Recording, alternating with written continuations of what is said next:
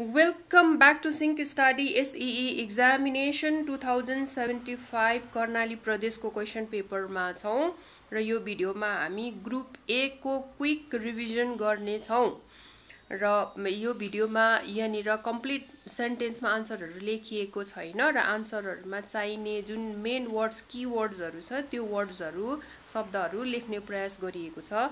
तपाईहरुले पनि आफ्नो सेट बुक क्वेशन ओपन राखेर यो हेर्नु भयो भने तपाईहरुलाई चाहिँ सम्झिनलाई धेरै सहयोग हुनेछ। र question number 1A what is gravity? What is gravity? Gravity को डेफिनेसन मागिएको छ। ग्रेभिटी भनेको attraction force of the earth. अर्थ को एट्र्याक्सन फोर्सलाई ग्रेभिटी भनिन्छ। Which pools a body towards it's centre, जसले चाहिँ कुनै पनि वस्तुलाई आफ्नो केन्द्रतिर के गर्छ, आकर्षण गर्छ, पुल गर्छ, त्यसलाई ग्रेभिटी भनिन्छ हैन। Question number be give to examples of renewable source of energy. र के भन्छ, नवीनीकरण शक्तिको स्रोत, दुईटा स्रोतहरुको एक्जाम्पल लेख्नुहोस् भनेको छ हैन। Renewable sources of energy solar energy र हाइड्रो इलेक्ट्रिसिटी भयो है। अर्को डिफाइन स्पेसिफिक हिट क्यापासिटी, विशिष्ट ताप धारण क्षमतालाई परिभाषित गर्नुहोस्। अब स्पेसिफिक हिट क्यापासिटी भनेको this is the amount of heat हो नि यो त हैन, required to raise the temperature of 1 kg of mass or the unit mass by 1 degree Celsius। 1 kg मास को अथवा युनिट मास को चाहिँ टेम्परेचर चाहिँ 1 डिग्री सेल्सियस बढाउनलाई जति हिट को आवश्यकता हुन्छ त्यसलाई स्पेसिफिक हिट क्यापासिटी भनिन्छ। अब नेक्स्ट क्वेशन चाहिँ कस्तो छ भने what is heating element? Heating element भनेको के हो? अब हिटिङ एलिमेन्ट भनेको कुनै एउटा कन्डक्टर हो नि, यो त कोइल अथवा कन्डक्टर हो जसले चाहिँ इलेक्ट्रिकल एनर्जीलाई केमा कन्भर्ट गर्छ, हिट एनर्जीमा कन्भर्ट गर्छ, जुन चाहिँ इलेक्ट्रिकल हिटरहरुमा प्रयोग भएको हुन्छ हैन। हाम्रो आइरन जुन चाहिँ हामीले कपडाहरु प्रेस गर्ने आइरन हैन, त्यसमा प्रयोग भएको हुन्छ। Electrical energy which converts electrical energy into hit energy. जस्तो कि नाइक्रोम वायर चाहिँ एकदम यो एक्सटेन्सिभली युज हुने हिटिङ एलिमेन्ट हो हैन। यसमा चाहिँ के हुन्छ भने हाई हिट रेजिस्टेन्स यसको मेन प्रपर्टी हो। Large amount of heat resist गर्न सक्ने चाहिँ यसको प्रपर्टी हो। र कुनै पनि कन्डक्टर जसले चाहिँ इलेक्ट्रिकल एनर्जीलाई हिट एनर्जीमा चेन्ज गर्छ उसलाई हिटिङ एलिमेन्ट भनिन्छ है।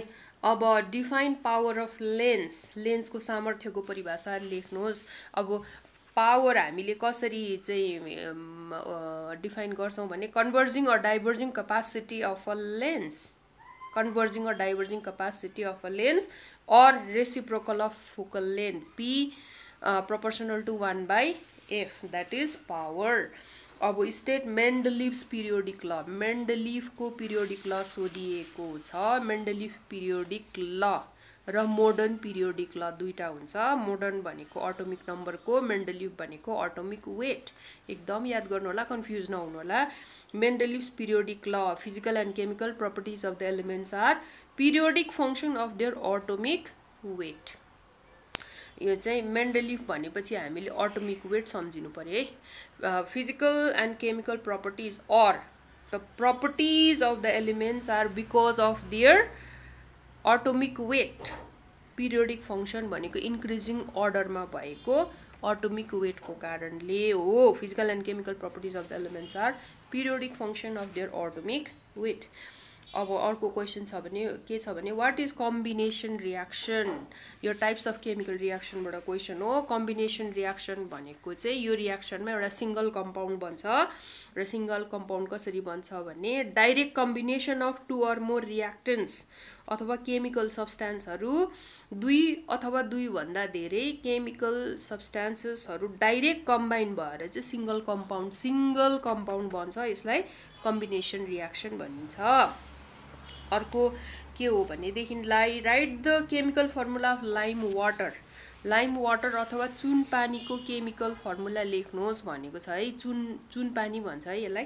Calcium hydroxide CaOH2, slaked lime पनि भनिन्छ यसलाई। यो लाइम वाटर हो, स्लेक्ट लाइम है, स्लेक्ट लाइम भनिन्छ। अर्को सुक्खा चुनालाई चाहिँ के भनिन्छ, क्विक लाइम भनिन्छ। यो सुक्खालाई चाहिँ यो चाहिँ भिजेको भयो, स्लेक्ट लाइम भयो। क्याल्सियम हाइड्रोक्साइड ओके अब अर्को चाहिँ के छ भने right to examples of saturated hydrocarbon saturated हाइड्रोकार्बनको form example लेख्नुहोस् भनेको छ स्याचुरेटेड हाइड्रोकार्बन भनेको सिंगल बोन्ड भएको हैन ओके अर्को यो भन्दा अगाडि क्वेशन के थिएछ भने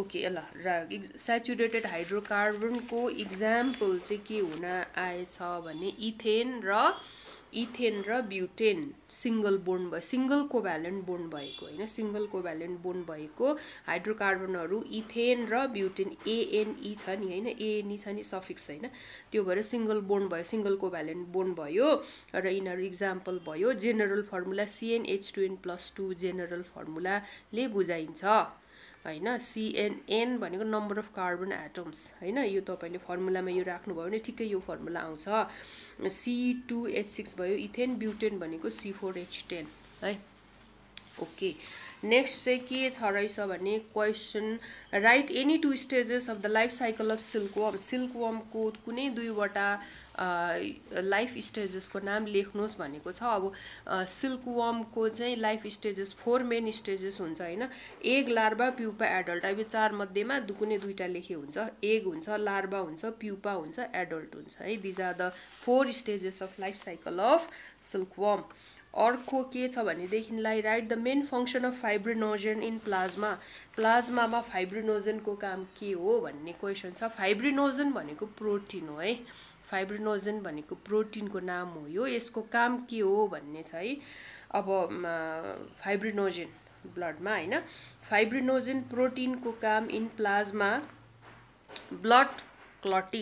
ब्लड क्लटिङमा चाहिँ फाइब्रिनोजन को एकदम मेन रोल हुन्छ फाइब्रिनोजन प्रोटिन इन प्लाज्मा भनेको ब्लडमा ब्लड क्लटिङ को काम गर्छ ब्लड क्लटिङ चाहिँ कुन कारणले हुन्छ भन्दाखेरि फाइब्रिनोजन को प्रेजेन्सले हुन्छ भनेर लेख्नु पर्छ क्वेशन यसरी पनि सोधिन सकिन्छ है फाइब्रिनोजन प्रोटिन ब्लड क्लटिङ भनेर सम्झिनुहोस् अर्को चाहिँ के छ भने question right the full form of DNA को फुल फर्म लेख्नुहोस् भनेको छ डीएनए को फुल फर्म चाहिँ के भयो भने डीअक्सी nucleic acid डीअक्सी ribo RIBO ribo nucleic NUCLEIC अक्सिराइबो nucleic acid भनिन्छ है ओके अब के छ भने mention any two effects of air pollution को प्रभावहरु लेख्नुहोस् भनेको छ वायु प्रदूषण को प्रभावहरु भनेको ग्रीन हाउस इफेक्ट र एसिड रेन लेख्न सकिन्छ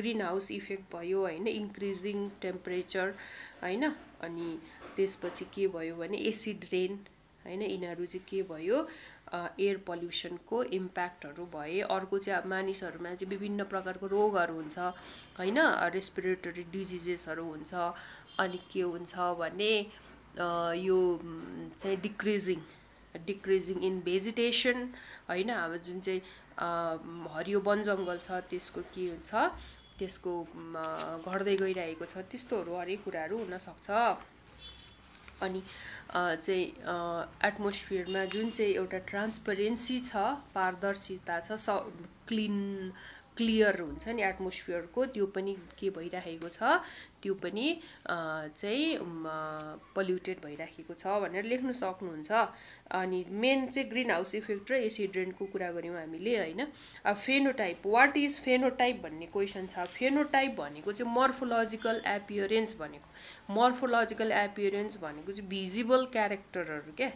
देखिने जस्तै अग्लो भयो हैन कलर भयो अग्लो होचो हाइट भयो हैन हाइट त एकदम थाहा भइहाल्छ हामीलाई देख्दा यो भिजिबल क्यारेक्टर भयो त्यसपछि कलरहरु भयो ब्ल्याक व्हाइट हैन त्यस्तो भिजिबल क्यारेक्टरहरुलाई चाहिँ के भनिन्छ मोर्फोलोजिकल क्यारेक्टर भनिन्छ मोर्फोलोजिकल क्यारेक्टर भनेको फिनोटाइप भनिन्छ है द जिनोटाइप भनेको चाहिँ जेनेटिक मेकअप जुन चाहिँ बाहिरबाट देख्न सकिँदैन जिनमा भएको यो चाहिँ के हो बनावट हैन ओके र फिनोटाइप भनेको मोर्फोलोजिकल एपियरेन्स अथवा भिजिबल क्यारेक्टर भनेर बुझियो अब चाहिँ के छ भने write down the name of the atmospheric layer which एक्सप्यान्ड्स in the reason of 80 kilometre to 720 kilometre from the earth surface र 80 किलोमिटरदेखि 720 किलोमिटरसम्म फैलिएको एटमोस्फेरिकको लेयरलाई के भनिन्छ भन्ने छ है।